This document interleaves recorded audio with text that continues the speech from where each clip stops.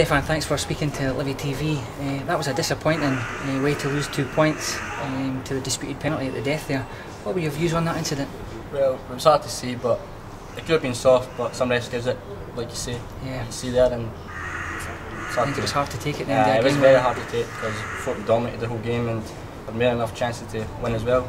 Yeah. By a bigger margin. So. Earlier on in the half, there was a penalty shout when Beanie went down. Yeah, it looked like a stonewall where I was as well, so I think we were a wee bit unlucky there. Aye, very unlucky there. Very unlucky. Yeah. As you say, we were pretty much in control for more of the game.